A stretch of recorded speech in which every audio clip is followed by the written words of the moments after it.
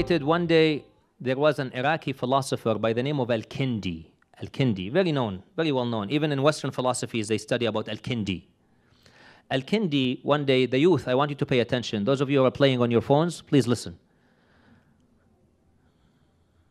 Al-Kindi, one day, tried to write a book.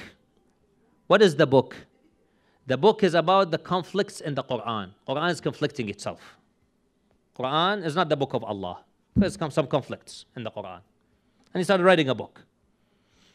I want you guys to pay attention to this, because when you go to school, you go to universities, you hear a lot of such stories, a lot of things. So pay attention. Don't be fooled sometimes by what the educators say. Al-Kindi started writing a book about the contradiction in the Quran. There are contradictions. One of Al-Kindi's students comes to meet Al-Imam Al-Askari, alayhi salam.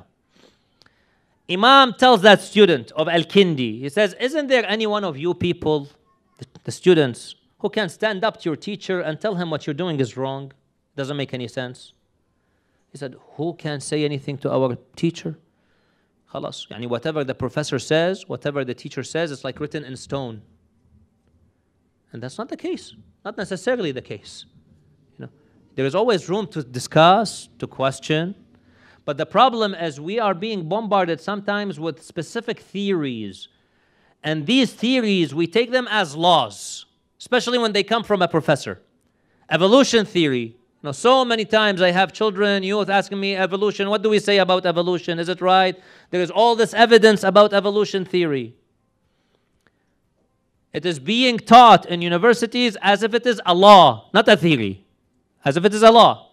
There's no alternative. So it has to be the case.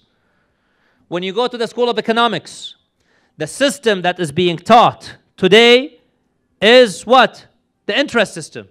That's the banking system today. Banking is based on interest. I remember a few years ago I had an interview on television after the financial crisis in 2008. There was an interview and the host, yeah, no wonder you're crying. I don't blame you. That interest system, it's a crazy system. I don't blame you. Wallah, how many people lost their homes because of it in 2008? We saw the problem. So the host asked me, he said, in your religion, I heard there is no interest. How does it work? How can you have a banking system with no interest? It doesn't make sense to them because this is the way that they've been brought up for years, decades. This is the only system taught at the university. So I explained to him, I told him, no, that is not the only system.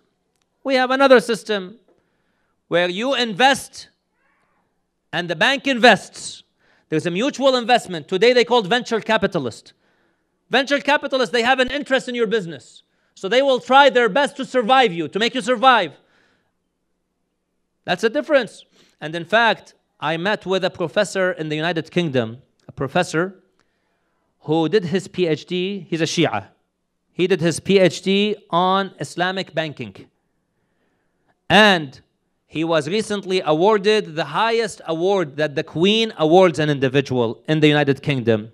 It's called the Commander of the British Empire. Back in the old days, they're still living, the utopian world, these British people.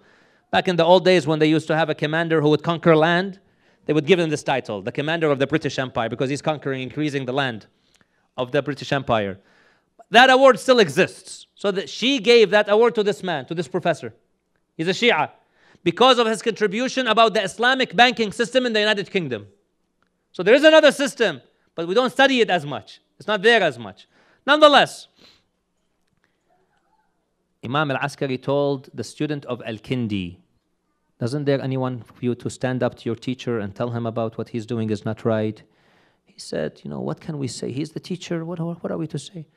He told him, okay, if I teach you what to do, will you do it? He said, yes. He said, go to him. When you kind of talk to him, speak to him nicely, such that you gain his confidence. Don't immediately come and jump at him. No, slowly. Take it easy on him. After some time, when he starts feeling comfortable with you, ask him this question. Tell him, when someone writes a book, is it possible that when you read this book, you may not quite understand what the writer has meant? Maybe the writer meant something, but you understood something else. Is that possible or not possible? Ask him. Because he's a professor of philosophy, he's an alim of philosophy, he will say, yes, that is possible. So then when he says it is possible, then you throw this question at him. Tell him then, how do you know that what you've understood of the Quran to be a contradiction is really a contradiction? What if you misunderstood? Is that possible or not? And see what he says. So the student then goes to Al-Kindi and does exactly as Imam Al-Askari alayhi salam says. And when the time is right, he tells the professor or the scholar, I have a question. What is your question? He says, when someone writes a book and you read it, is it possible that you may not understand the point of the writer? You may misunderstand. Is that possible or not? He looked at me and said, yes, of course it's possible. Then he threw that question at him. He said, so then how do you know that what you've understood of the Quran to be contradiction is truly a contradiction? What if you misunderstood?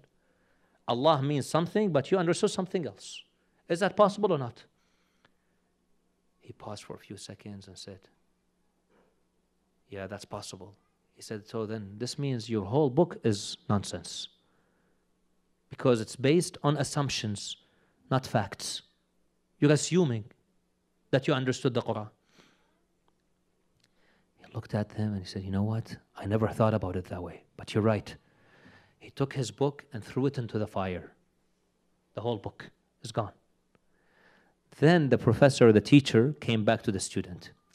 He said, who taught you that question? Where did you get that from? So the student initially looked at him and said, well, I thought about it. He said, no. You're my student and I know you. This question doesn't come from you. Who taught you? Where did you get this from?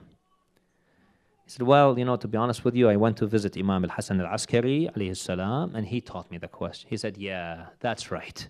Him? Correct. Yeah. People like him come up with such questions. The ulama, ahlul ilm.